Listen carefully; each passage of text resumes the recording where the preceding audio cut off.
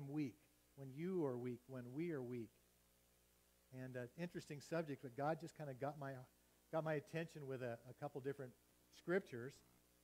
And so the question I want to address this morning is, how do I get strong in my faith and overcome this self-sufficiency that I deal with, the self-strength that I deal with? Does anybody besides me struggle with being independent and self-sufficient? Anybody? Oh, good. There's a few honest people out there. I appreciate knowing that. And so I want to look at this. How do we really begin to tap into and experience God's strength in our weakness? How do we let ourselves be weak in ourselves and strong in God? So that's what we're going to look at this morning. I love this verse, Isaiah. This is probably a verse that most of us have heard of or read. In Isaiah 40, verses 30 and 31. And by the way, we have a Calvary app. If you've got your phone, your iPhone, and you have the app downloaded, you can follow along the sermon notes. Or there's 10 copies of it on paper behind Rosie. Raise your hand, Rosie. They're all gone. Okay, we've already passed them out. So, but if you do have the app and you want to get the app and you don't know how to download it, Brooke, would you raise your hand? You can talk to Brooke and she'll show you how to do that. That's the easy way to follow along, and the Bible's on it, everything too. So, Isaiah 40, verses 30 and 31. Listen to this and think about it. Even youths, or young people, will become weak and tired, and young men will fall in exhaustion. But those who trust in the Lord will find new strength. They will soar high on wings like eagles. They will run and not grow weary. They will walk and not faint. So, what does it take for young people, youths, to become exhausted, tired, and weary? Tell me, anybody. What does it take for that to happen?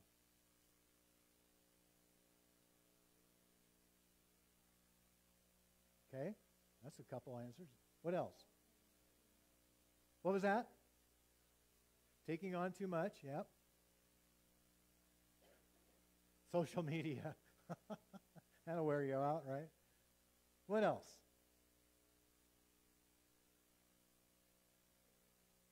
Believing lies. Yeah. So when we think of young people, like these two strapping farmers over here from South Africa, Brandon and Vian, they don't look like they're suffering from being weak physically. But the right circumstances can wear anybody down, can't they?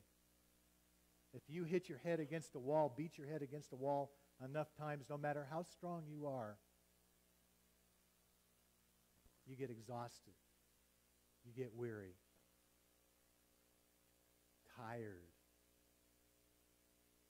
So, we're going to talk a little bit about that because God wants us to discover a source of strength that's not based on the physical ability we have, the mental ability we have. It comes from trusting Him in new dimensions, new ways. He says that we can soar high on wings like eagles and run and not ever get weary. Wow, I want that. Walk and not faint. You know, we experience a lot of different kinds of weaknesses. They're, of course, physical, you know, like the idea, well, I'm a weakling physically, not very strong, or my wife is the weaker vessel. We talk about that sometimes. Not very fair. I'm too young, I'm too old, I'm not strong, those kinds of things. We talk about health, weakness in health. You know, I've got a weak heart. We talk about financial weakness. I had a friend that used to say, I'm so broke I can't pay attention. Always made me laugh. Relationally, we can be weak. When we are alone, when our relationships are broken, that's a weakness. And we can also have weakness when we just don't know what we need to know. I remember Brooke and I were in Romania at one point a number of years ago, and we were in the city of Bucharest, millions of people, and we couldn't speak the language. And we felt so inadequate because we didn't know how to get where we wanted to go. Very few people speak English very well. We were trying to find McDonald's. We found McDonald's. It was like, oh, crazy. Did you know they put cucumbers on their Big Macs? Oh, cucumber slices. So this morning, I want you to look at look at the people right next to you, kind of make a little group there. Maybe move next to each other so there's like 2 or 3 people at a time or at a table. I'm going to have you guys answer a few questions, okay? So the first one is, tell the person next to you of a time when you felt you were really weak, powerless, or helpless. A circumstance where you were weak, powerless, helpless, okay? Or you were just in a place where you couldn't move. You were just stuck, okay? So we'll give you a moment or two to answer that. Turn to somebody next to you.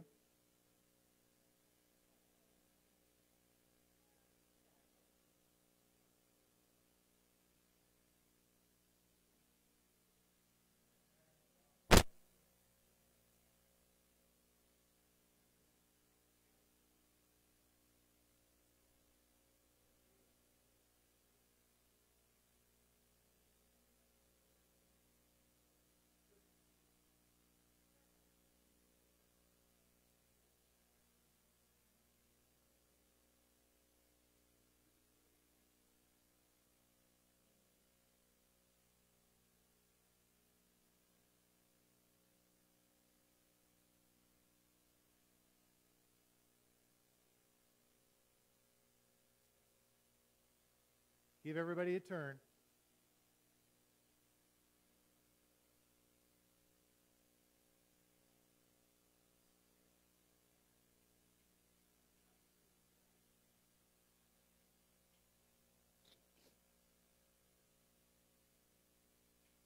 Okay. The next question is, what did you do? Did God help you or somebody else help you? So answer that. Give you another couple of minutes.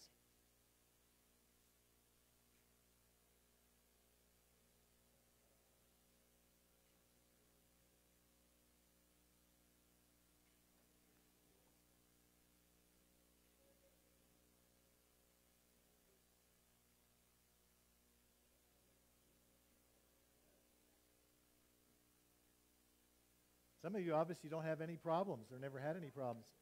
We've got some quiet people here.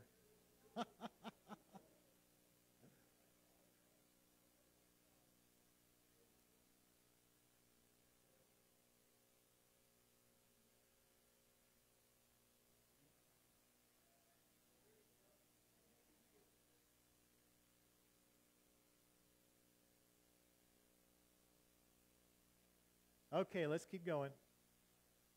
So I'll just give you one little quick example. Brooke and I, back in about 2001, we bought a house for $40,000 in Oregon, and we thought we got a great deal until it rained.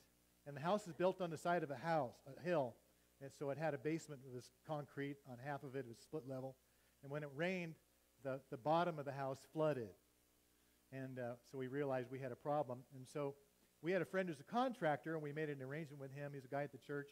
And he jacked the house up and tore out that rotten foundation. It turned out they used sand from the ocean, which had salt in it, which didn't work too well for concrete. And they had old Model T parts for reinforcing steel and things like that. An old house.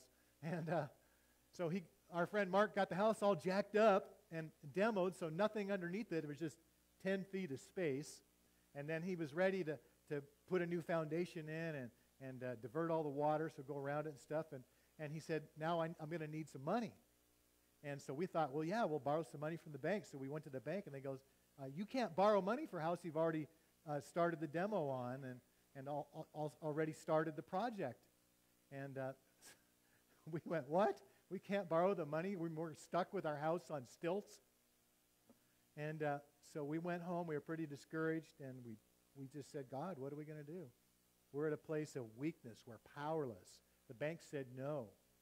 And I don't know exactly what happened, but about 3 or 4 days later, I think a banker called us and said, I've reviewed your situation, and I think we can work with you. And I don't know what God did, but they changed the banker's heart. Yeah, Brooke, do you remember? Oh, the contractor did. Okay, well, that was wonderful. But God answered a prayer. When we were weak, God came through and helped us in a situation like that. So in the Old Testament, in Genesis chapter 32, we read about the story of Jacob wrestling with God. How many of you have read that story at some point in your life? Yeah, many of you had. And Jacob is the epitome of the independent, self-strong person. He's got everything. He's physically strong. He's mentally really intelligent. He's just a really strong personality. And he's been in a circumstance where he's been being ripped off by his father-in-law. And so he leaves with his family and all of his grandkids, and they sneak out at night and get way out. And then the father-in-law finds out about it, and he gets all these men together to chase after Jacob. And anyway, in the middle of this story, Jacob is worried about his brother coming too, because he's already ripped his brother off. And his brother, he knows, is going to want revenge and probably kill him. And so in the middle of the night, Jacob sent his family off to face his brother who's coming, and all these gifts to hopefully pacify his brother and make peace with him. And in the middle of the night, we read that Jacob wrestles with an angel, the angel of the Lord. And we find out a little bit later that it's the Lord himself. And the Lord actually, at a certain point, wrestling with Jacob all through the night, he touches Jacob's thigh, and it causes Jacob to become hurt, to be physically, I don't know what you'd call it, wounded or something, but he has a limp now, and he can't win the wrestling, but he won't let go of God. He won't let go of the Lord. It's a powerful story in Genesis 32. And then through that, the Lord asked Jacob, "What do you want, Jacob?" And basically, Jacob says, "I want you to bless me. I need you, God. I want you to bless me." And the Lord says, "I'm going to change your name." And what that means, I'm going to change your identity, Jacob. You're no longer going to look at yourself as being the guy that is able to manipulate and use other people to get your way. He changes his name to Israel. Israel is fascinating because the name literally means somebody that has authority with or from God. So God changed Jacob from being self-strong to being God-strong, and he's never the same the rest of his life. When you read that story, look at how that point in his life changed everything. But Jacob's not the only one. We're going to look at Paul in just a second. God says 4 things to people who are strong in themselves and to people who really in God are weak, and we need his strength. He says, first of all, that it's okay to be weak. And listen to what Paul says in 2 Corinthians 12. "I have received such wonderful revelations from God that to keep me from becoming proud, I was given a thorn in my flesh, a messenger from Satan to torment me and keep me from becoming proud. 3 different times I begged the Lord to take it away. And each time he said, 'My grace is sufficient, is all you need is sufficient for you. My power works best in weakness,'" his weakness. So Paul says, "Now I'm glad to boast about my weaknesses so that the power of Christ can work in me. That's why I take pleasure in my weaknesses and in the insults, hardships, persecutions, and troubles that I suffer for Christ. For when I am weak, then I am strong." Now that really doesn't work well with our modern culture, does it? It seems like a paradox. How can you be strong when you're weak? But Paul also makes it clear that God's strength is not going to be experienced by you and me until we can become weak, until we can lay down our strength.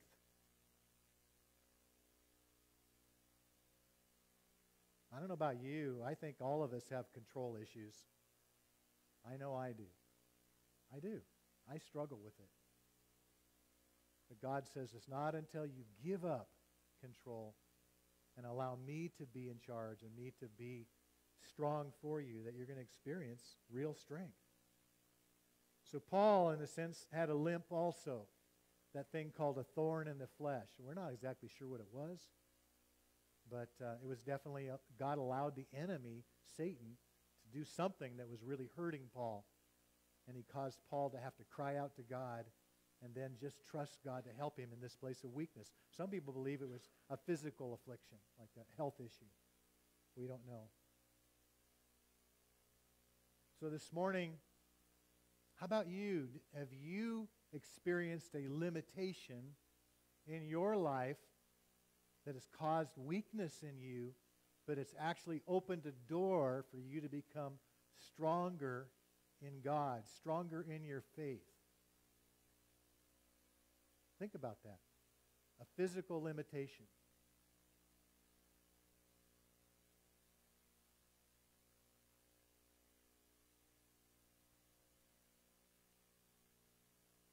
Anybody know what I'm talking about this morning? Some of us, as we get older, it's just, that's a limitation, right? Back problems, foot problems. There's so many problems. Everything goes downhill after 50, right? But God actually, in those limitations, draws us closer to Him, teaches us about a source of strength that we didn't realize was available in Him. Second thing that God says to us is, I've given you my Spirit, my Holy Spirit, to strengthen you. In the prophet Zechariah, the Lord said to him, you will not succeed by your own strength or by your own power, but by my Spirit, says the Lord all-powerful. God's saying your own strength isn't going to cut it. It's not going to be enough for you.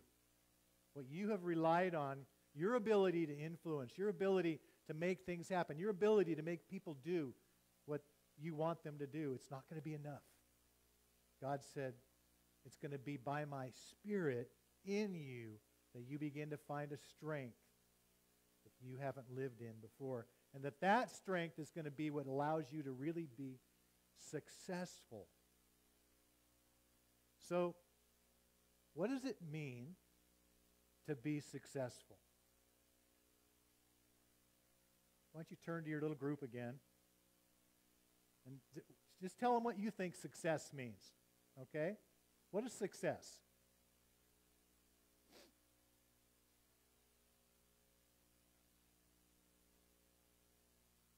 What does success look like?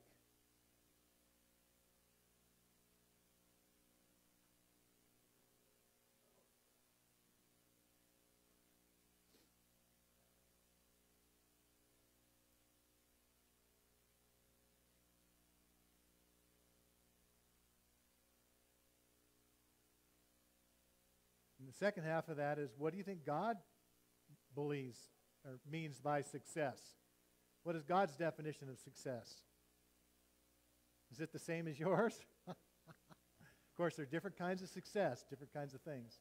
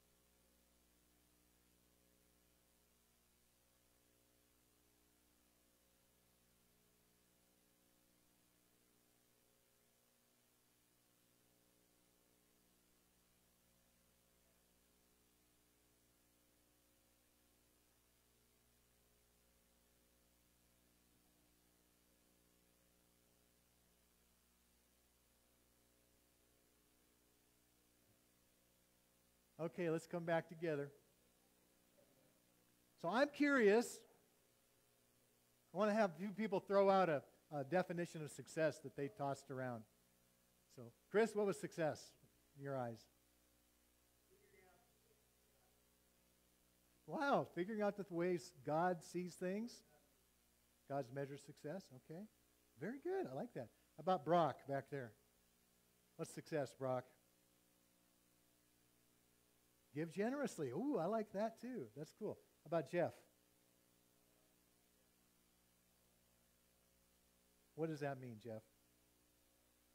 Being able to help others? Right. Katie, what's success?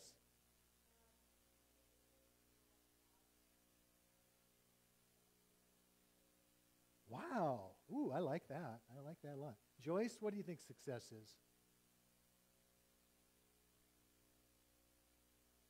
To walk in God's steps and follow his calling. Wow. Brooke, you add to that?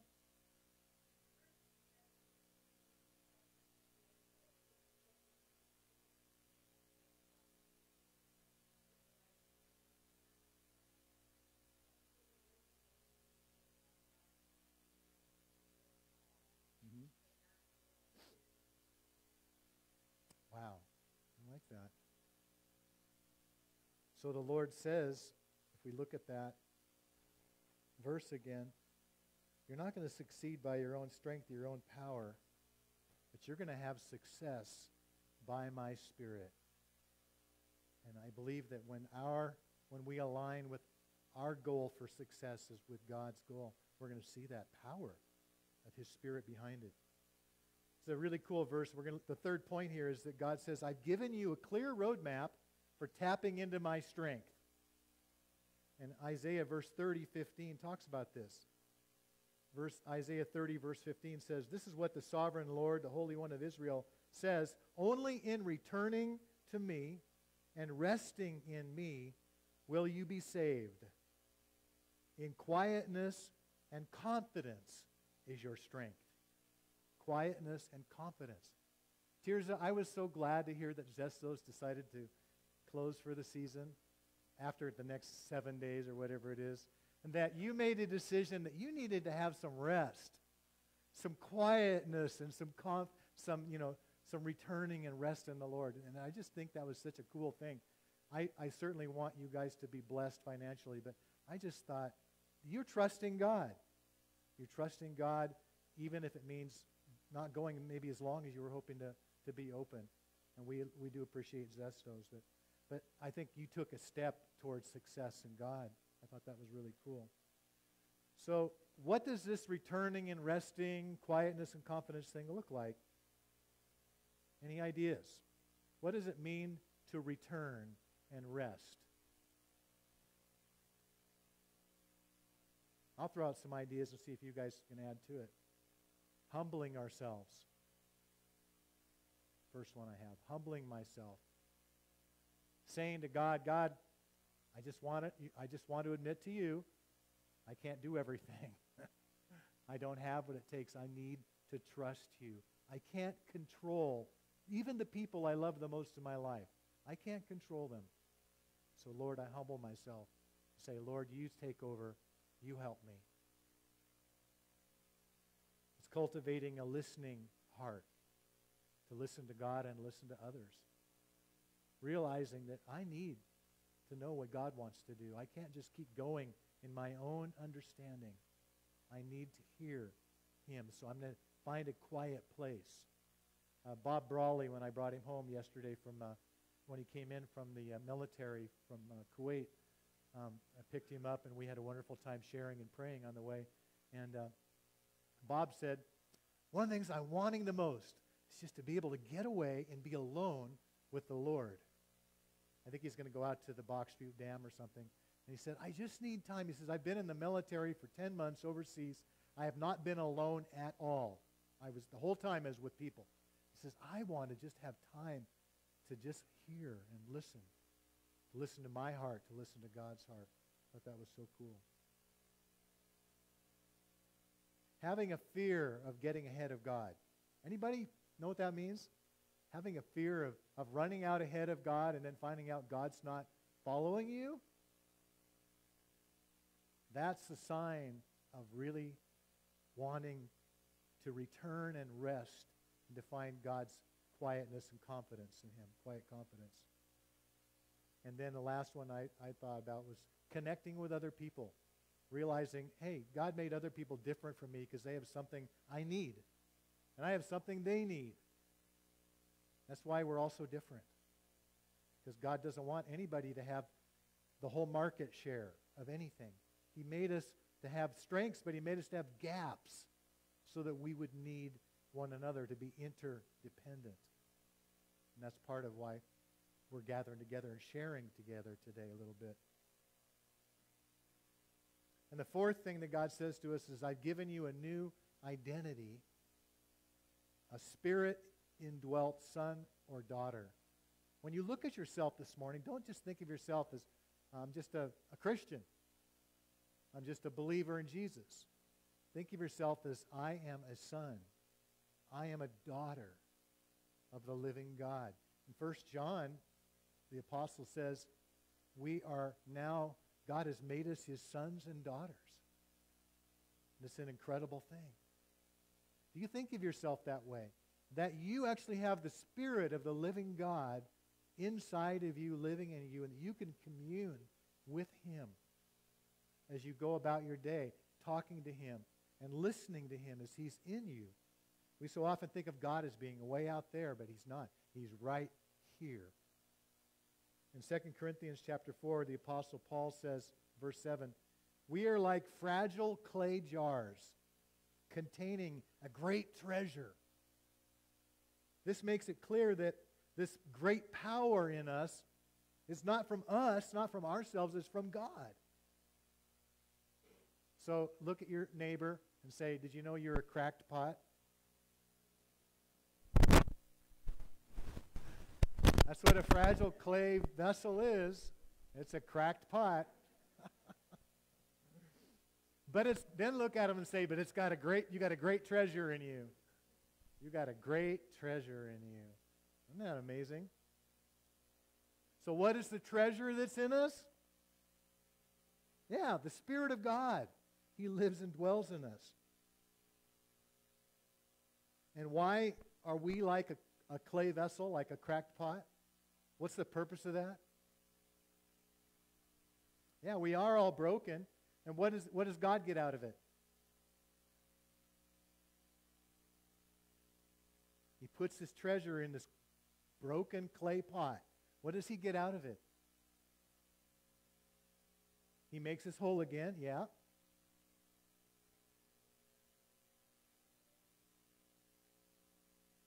Yeah. When he makes us whole again, who gets the credit and the glory? Is it us because we cracked pots, made ourselves without cracks? No. God gets glory when he uses people like you and me. In fact, I don't know about you, but people should say about you when they see your life, wow, I'm amazed at how that person is able to live life because they've been through so much adversity. And yet they have a smile on their face. They have joy in their heart. They have peace. And you can say, it's not from me, it's from him. It's from the treasure inside me, right? Wow. So this whole process is not easy, okay? It's not easy at all. It's a hard process because we are hard. We have hard ground in us that God has to break up. Years and years and generations of being strong, self-sufficient, independent people. How many of us are from good German or Russian or Scandinavian stock in here? Yeah, I thought so. Most of us, and that's me too. Celtic, yeah, Celtic, Scots, Irish, oh man, English, yeah.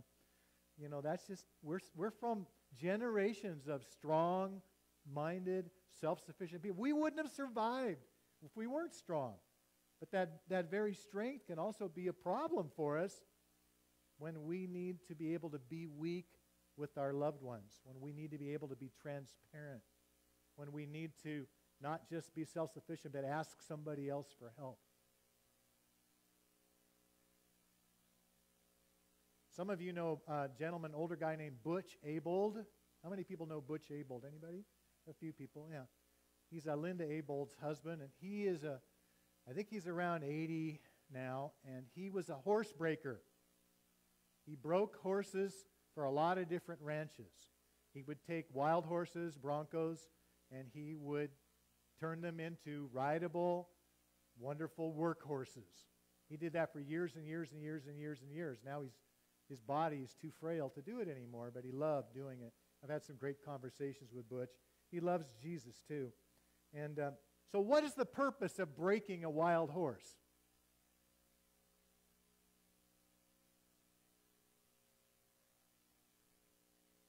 Yeah, so it'll do what you want him to do. Saoirse, what do you think? You work with the horses. Why do they break horses? Yeah. Say it aloud, Jennifer. What did she say? Say don't kill you. Yeah. Think about that. You break a wild horse so you can work with it. So it'll do what you need it to do. So it'll become effective.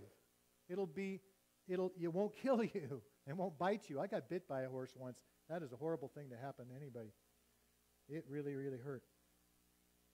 So when a guy breaks a bronco, then it becomes usable. You know, we sometimes get up in arms. We think about God wants to break us. But we have to think in different terms.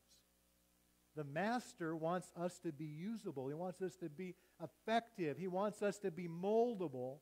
He wants us to work with him and flow with him in the great things that he's doing in this earth.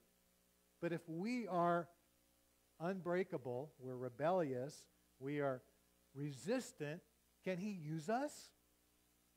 No, we're just like a wild horse. So when you think about God using you, ask this question. Is there anything hard and resistant in me that needs breaking? Is there anything hard and resistant in me that needs breaking? I just want to pray real quick. God, I just ask you to open our eyes and our hearts to see, is there any way that we are resisting you? That we are basically saying, no, I don't trust you. Even though you made me and you know me better than anybody else, Lord, I just don't trust you. I want to do my own thing. Lord, help us to surrender, to realize that real life and real satisfaction and real joy will never be ours until we surrender to the one who made us, the one who created us, the one who knows us best and knows what best we were created for. Help us, Lord, to trust you and to surrender to you and yield to your hand in our lives. In Jesus' name. Amen. So I want to close with just talking about some ways that we can move from self-strength to being okay with being weak and starting to really experience the strength of God. The first thing is we have to accept that this is a process. It's not going to happen real quick. And we have to stay with it. And when we fall down, we have to be willing to get up. There's an old song we used to sing, we fall down, we get up, we fall down, we get up. A saint is just a sinner who fell down and got up. Just love that song. Philippians 4, the Apostle Paul tells us, I have learned, which means over a period of time, how to be content with whatever circumstances I'm in. I know how to live on almost nothing and with everything. I've learned the secret of living in every situation, whether it's with a full stomach or an empty one, with plenty or little. I've learned I can do everything with Christ who gives me strength. Wow. Secondly, we have to realize that God's going to test you to show you how you're doing in this process. So when you hit a wall, don't get mad. Go, all right, God, you're showing me how far I've come and what I still need to do, how I need to move forward. Third, we have to increase our awareness of how strong and caring God is and that he's on our side. We need to meditate on those scriptures like we read in Isaiah 40:30, that he wants to be the one that causes us to soar on wings like eagles. He wants to be our strength. And he is the God who nobody can overcome him. What he wants to do, nobody can stop. So we need to meditate on verses that show God show us how big our God is. And then last one is we need to walk with another brother or sister who's going through this journey. That will help us because they'll help us identify when we're being independent, self-sufficient, and self-strong, and help us to move away from that. So who in your life is a brother or sister that you are walking with that will help you in your spiritual journey? Is there anybody you can talk to about this? It's really, really important. So as we close, again in your little groups, I'm going to leave you guys with this. We're going to make room for people to pray at the end, though. I'm going to play a song in a sec. In your little group, I want you to do 4 things. Admit your human weakness. Psalm 6:2, David said, "Have compassion on me, Lord, for I am weak." Glory in your weakness. In other words, thank God, Lord, thank you that I'm stuck here and I need you, or whatever it is. The third thing is confess that God is strong and God cares. Philippians 1:6, Paul says, "I'm certain that God, who began this good work in you, is going to keep doing it until Jesus comes back," basically. And then the last thing is pray for one another. Pray for one another. Just briefly, say, "Jesus, help this person with this issue." Okay? So, Lord, help these people as they go with it. Go ahead and meet with your people and talk about these things, and I'm going to play a song, and we'll be done.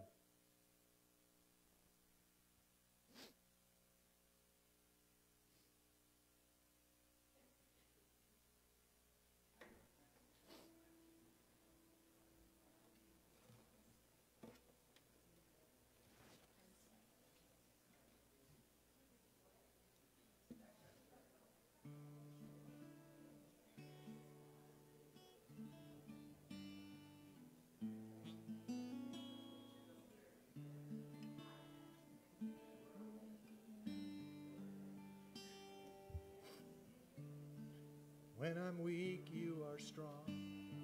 When I'm lost, you carry on. When I'm broken, you are there. When I'm weak, you are strong. When I'm lost, you lead me on. When I'm broken, you are there. You are the Lord, ruler of my life, master of my faith, giver of all life, yeah. Giver of all life, yeah.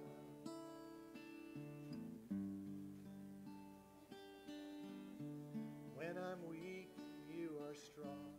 When I'm lost, you lead me on. When I'm broken, you are here. When I'm weak, you are strong. When I'm lost, you lead me on. When I'm broken, you are here. You are the Lord, ruler of my life, the master of my faith, the giver of all life, yeah. The giver of all life, yeah.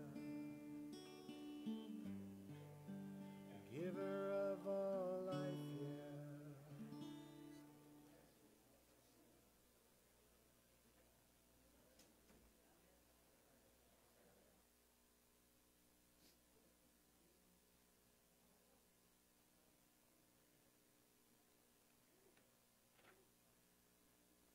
Okay, I'm going to close in prayer. And then if someone desires to be prayed for this morning, whatever your need would be, physical, emotional, whatever, you want to pray that you can experience the strength of God and not be so self-controlling and strong in yourself, we'd love to pray with you. So let's go to the Lord. Gracious God, thank you so much for your help this morning. Thank you for the power of your word. Thank you, Lord, that you know us so well. You provide your Spirit in us to help us.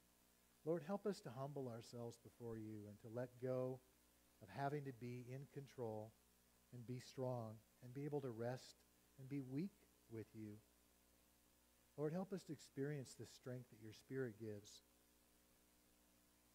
Lord, thank you for those people in the Bible that exemplify this, like Jacob and the Apostle Paul. Lord, help us to take home some things today that we can wrestle with this week and grow deeper in you and trust in you. I just thank you for each one that's here today and ask that you would Bless us as we go. Thank you for the increased relationship as we've gotten to know some people better. And we just thank you for this morning. Bless each visitor that came, God, and encourage them today, I pray. In Jesus' name, amen. Have an awesome afternoon.